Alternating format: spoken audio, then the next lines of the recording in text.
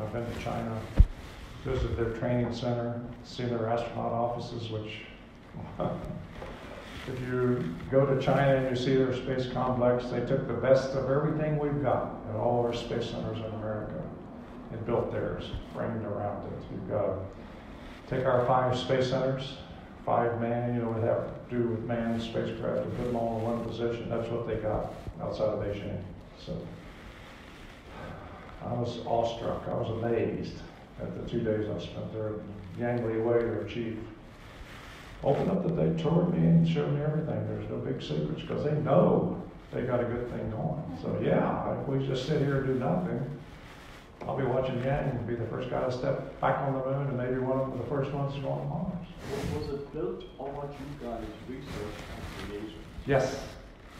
Like I say, if you go over there and visit their quarters and their research buildings and all their other things, it's almost stamped with molds of what we've done. But they're funding their program. They've learned a lot from us. We have a lot of Chinese folks come to America and study science and space and go back to their country and pump them up. So they're right up there. Right? It wouldn't surprise me to see a Chinaman be the first guy back on the moon and leading the launch.